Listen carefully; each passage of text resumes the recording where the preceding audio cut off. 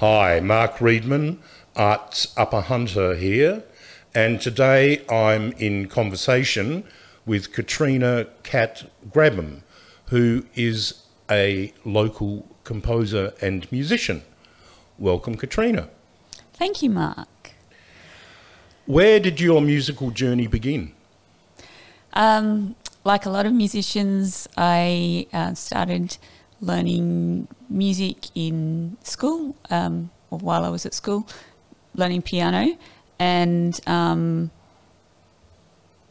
even starting to create my own little musical soundscapes at a fairly young age, maybe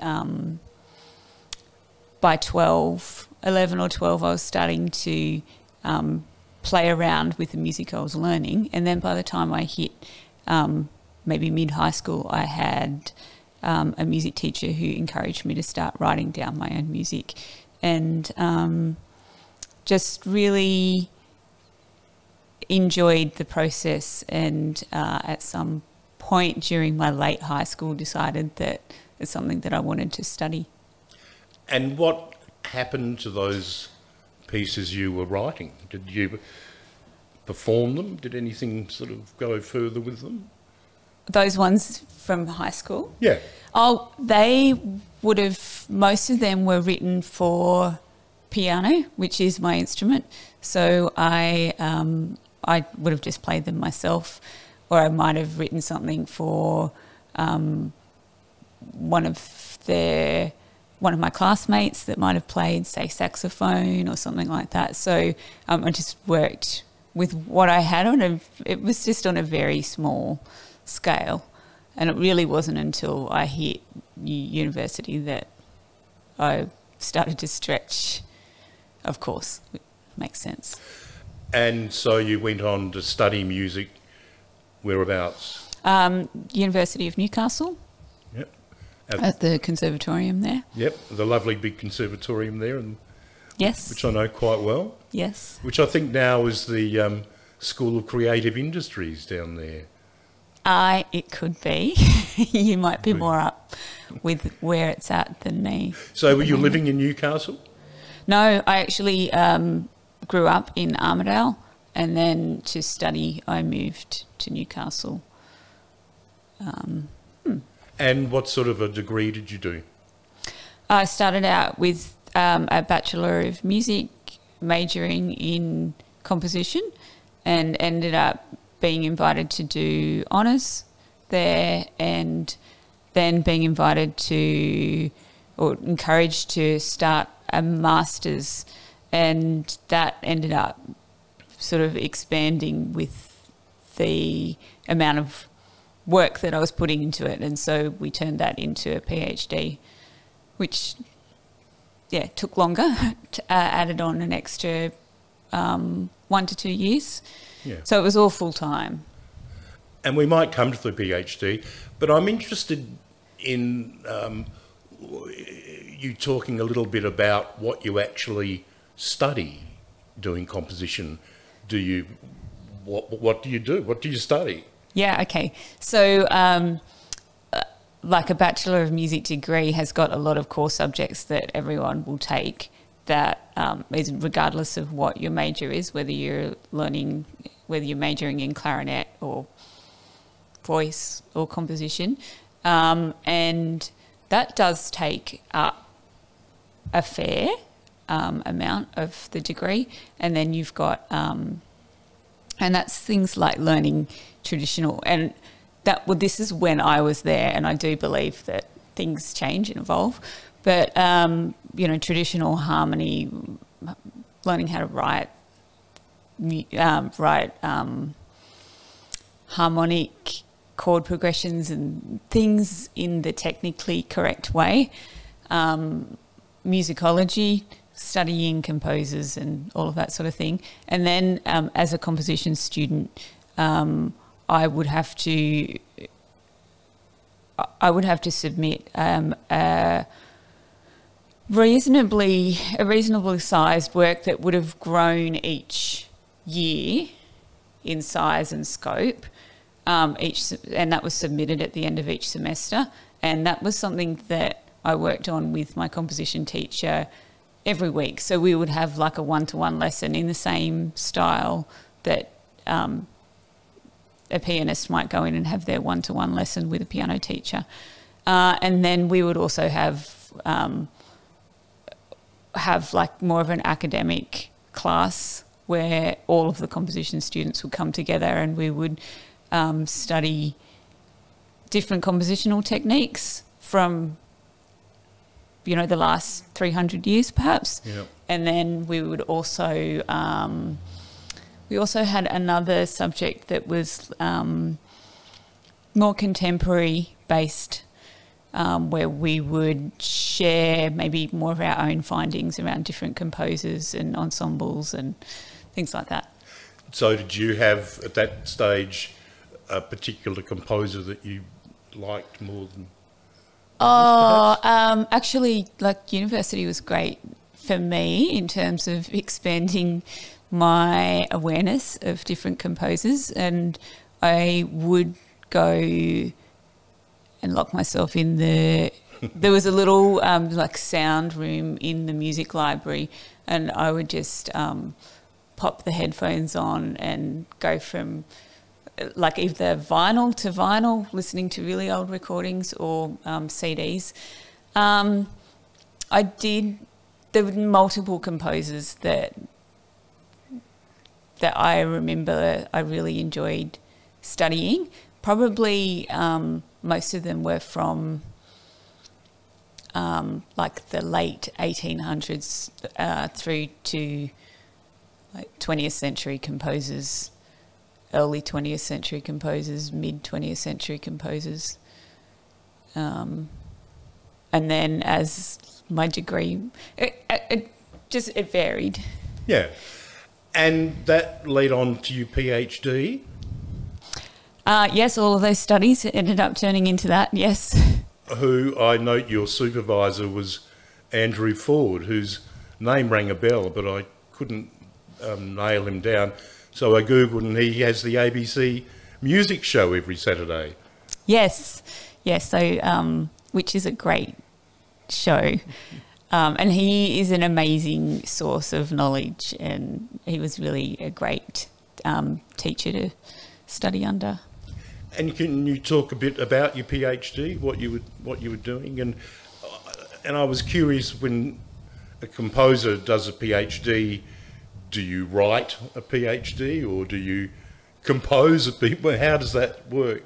Yeah, and you know, it's I think a PhD is different.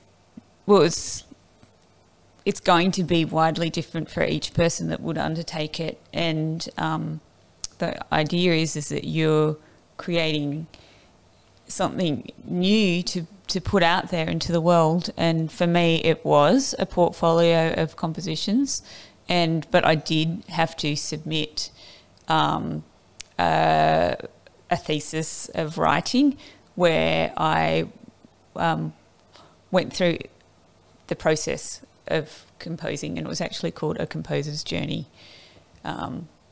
and talked about the influences and the process of writing it. And I should also note that while like Andrew Ford was my supervisor for the compositional content, I also had a co-supervisor who looked after the writing part of it, Michael Ewens, who is from Newcastle University, a professor there. And you were doing that full time for 2 years? Would have been 3 years, I'd say. And if you don't mind me asking, how did you survive? How did you pay the rent? I was actually lucky enough to land a scholarship which really was very influential on me deciding to undertake it. I imagine it would have helped. Yeah. And so I also taught piano as well, just to help. So before we go on to some of the work that you've composed, I'm curious, as a not very good musician, about the mechanics of composing for a group of musicians or even a full orchestra. What are the mechanics of doing that? Do you write a part for the percussion, then a different part for the oboe, and do they each get a different bit of music? How does that sort of work? Yeah, it would be different for every composer, I think. They would have a different process of composing. For me, when I start composing, I usually will compose at the piano with a sheet of manuscript in front of me and a pencil, and I just will jot down little musical ideas and slowly start to piece it together. And it might not even look like a piece for full orchestra. It might just be treble instrument, like bass instrument, and that might have like a harmonic structure penciled in, and just very slowly it expands until it looks more like a full score, which would have all of the instruments or most of the instruments written in there. And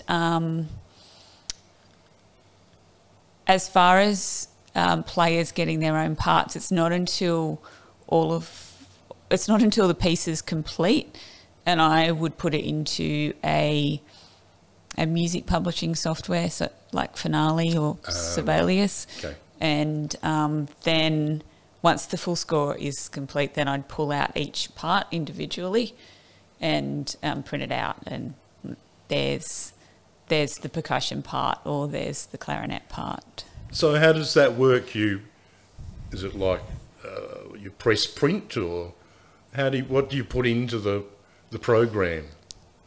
From the dots that you've written. Right, okay. So you've got dots on your page that you've written. Yep, and then it is a process, like to learn to use like any new software. Yeah. I actually have, and most composers would probably have a keyboard that's hooked via MIDI to their computer, and then they would enter it all in via MIDI. Okay. And where does your inspiration come from? Probably different things everywhere. At different times. But yeah. Look, it's varied greatly over the years. At the moment, I get a lot of my inspiration from different, I have a huge range of music that I like to expose myself to. I have a really strong interest in world music, in African music, African drumming, in Eastern music. In the I've been exploring the the Hindu tradition of sacred, like Sanskrit chants, and all of the music that sort of is in that container. And then I still have classical music composers that I draw from. I can very often be inspired by text, and I'm an avid reader. So whether it's poetry, or I might just find a bit of text that is either inspiration for a piece, or it becomes part of the piece. And let's say you've got some text that moves you. Do you hear the whole, perhaps, piece that you are going to write in your head, or do you hear a particular instrument, or how does that sort of happen? Again, that would vary, but maybe it could even be that text brings up a certain feeling in me, and I think, right, I want to convey that feeling, and I'm going to do this through dense strings, or something like that, or this is really energetic, or this feels really intense, so I'm going to create a rhythm that's really intense to reflect that. So that would be, for me, it's not so much about hearing a complete piece, but it would be that I just want to convey like a feeling or a mood or a colour. Okay, would you now talk a little bit about some of the work that you've written? What sort of work? Are there any that stand out that, you know, that have been very popular or controversial or... Okay. I don't I don't know if I could say whether any of my music is or popular or controversial, because it's in such a small niche. And this is just a little side tangent, if that's okay. When I finished my PhD, because I'd been writing music and studying for it was probably about 7 years non-stop, I was pretty burnt out by the time I finished it. And so I actually literally packed it all up into a box, put it in the cupboard, and went and started a family. And so it's only really been in the last maybe 3 or 4 years that I've let that all come back out again, which has been really amazing and really exciting for me. So just with going back to what you did say, I probably missed that window to promote my work after I finished my PhD and to get it out there. However, here I am now, and starting to write music again, and the local orchestra, the Upper Hunter Conservatorium of Music, have just recorded a piece of mine. And how was that received? Well, it hasn't been put out into the public yet because we're still working on the recording, but as far as by the orchestral members, I think they really enjoyed the challenge of new music, like fresh new music. My music isn't always easy, and even just those little challenges could make it tricky for someone to sort of take it on straight away. Which sort of brings me to my next question. How does a working composer's life happen? Do you sit down and write simply because you've got some time on your hands or you're inspired, or like an actor, do you wait for the phone to ring with somebody? How do you know, make even a vague living as a composer? That would be a good question for someone who was making a living as a composer. Yeah. I don't make a living as a composer.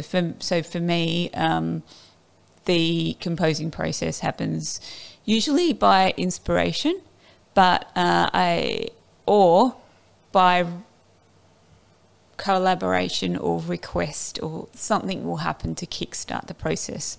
So the piece that just was recorded by the UHCM orchestra, that was something that came out of discussion with the conductor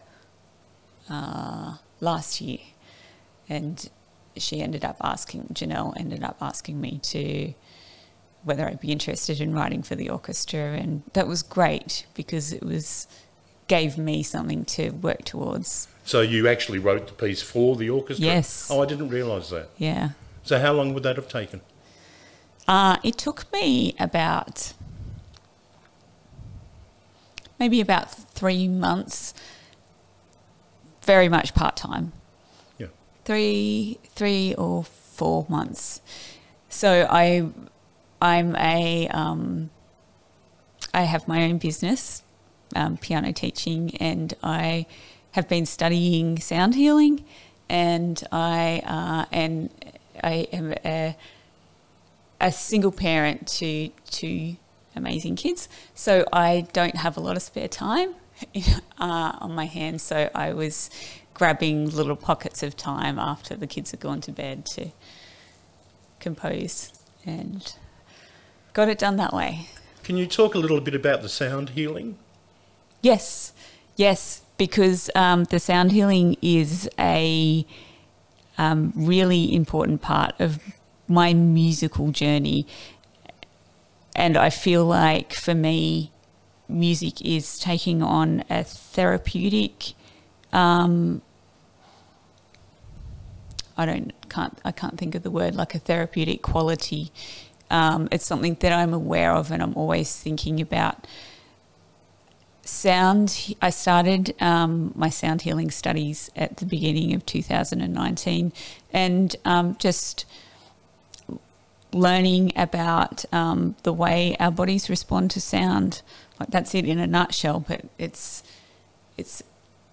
a massive field, and it's actually expanding very quickly too.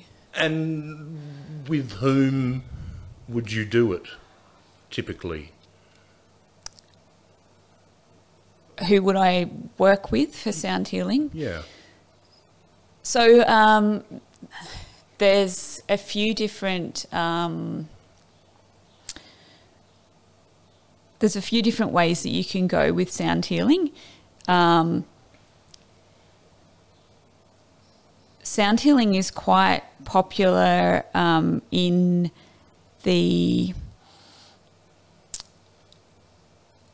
yoga community, where it is actually a part of the yoga teaching, like the yoga philosophy. And you would go to a sound bath where there might be a room full of people, and someone is creating this sound, and you just lie there and sort of immerse yourself in it. So it will put you in a deep state of relaxation, and of course when the body is in that state of relaxation, a lot of healing can happen. It can be really beneficial for anxiety and stress and a lot of things, insomnia. So that's just one area. Sound healing is beneficial working one-to-one with more specific things. So it is actually considered like an alternative healing modality. And then there's also this sort of branches across into a little bit of music therapy, which it feels slightly different, where you might use sound healing for people or children with disabilities, or you might use sound healing in aged care, that sort of thing. Yeah. So is the music occurring in a session live? Yes. So yes. Typically, what sort of instrument would you use in a... Yeah, okay. So the instruments are generally a little bit more Eastern-based, Tibetan singing bowls, crystal singing bowls, if you've heard of them. I play the harp anyway, and the harp works beautifully in that setting. And tuning forks, just trying to think, drumming. Yeah. Yes, and I, excuse me, I read you played the harp. Can you talk a bit about playing the harp? And I believe you collaborate with another local musician here. Yes, I do. So I've gotten together with the local artist Morrigan Rain, and we have collaborated on a few harp and piano, harp and whistle pieces, which is great. Harp for me, I've had a harp since I was about 18, but it's only really been in the last few years that I've really dove deep with the harp. And I have a harp teacher who's based in Sydney, who I have regular Skype lessons with. Yeah. And interestingly, she started studying harp therapy at about the same time that I started studying sound healing. So we have a really nice conversation about how the harp can be used in a therapeutic session. It's a therapeutic setting, and it's amazing. And I forgive me for asking, but how do you cart a harp around? Because they're quite big. Yeah. Well, I don't have a full-size orchestral harp. I have a what would be considered, it's a lever harp. It's or some people might call it a Celtic harp or a folk harp. It's a 36-string harp, and it's probably about maybe 1.5 meters. Oh, okay. So it's not high. Huge. Yeah. Yeah. And so you must have a pretty nice travel case for it to keep it. I actually don't. You caught me out on that one, Mark. Oh. Well, they're very expensive. Yeah. I just haven't got a carry case for it yet. Do you write anything sort of more contemporary, more poppy? Are you into kind of more commercial music? I think as the closest that I get to that is the music that I have started to write and I see myself doing more of, the music to do with the harp, and like the music that I've done with Morrigan Rain has been more accessible, definitely. As far as whether I would write pop music, probably not. To write pop music, you do need to be a good writer of words, and I cannot write words. So I usually draw like my text from various sources, and it doesn't seem to be what is coming out of me. And because we are Arts Upper Hunter here, I have to ask you how you came to be living in Muswellbrook. Yes, so I moved here about 13, nearly 14 years ago. Oh, really? And just before the birth of my first child, and sort of the first, 5 years was very much focused on raising a family. I was teaching piano, and I did actually end up running kinder music classes, early childhood music classes in the community for maybe about 8 or so years. And they were both piano teaching and, kinder music especially actually was a really good way for me to be doing something musical that I could also involve my kids in, because it was a setting for the early childhood music, really. So for babies, toddlers, preschoolers. And do you find living in regional New South Wales an advantage?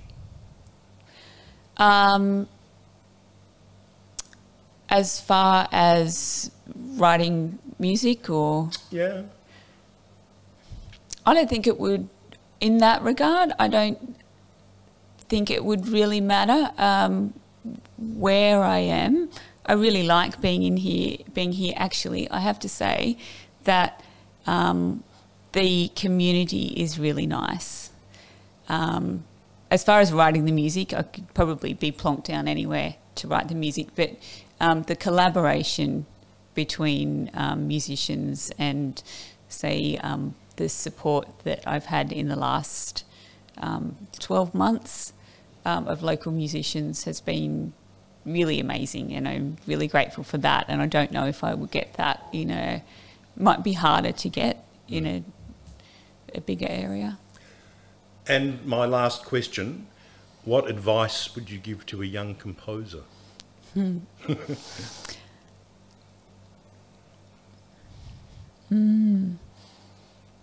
So I really encourage my piano students to compose, and I get really excited when they come in with compositions. My advice would be to write, just to keep writing in whatever form. So it might not be notes on the paper, it might be using the GarageBand app, and it might be throwing in and layering sounds over each other. As far as like the composing process, just to do it and do it and do it. But also I would encourage budding composers to listen and expose themselves to as much different music as possible, and just to not be afraid to confine themselves into a box, but just to try to be okay to write whatever comes out. I wish my piano teacher had have encouraged me to write. Thank you very much, Katrina. It's been a great pleasure. Thank you.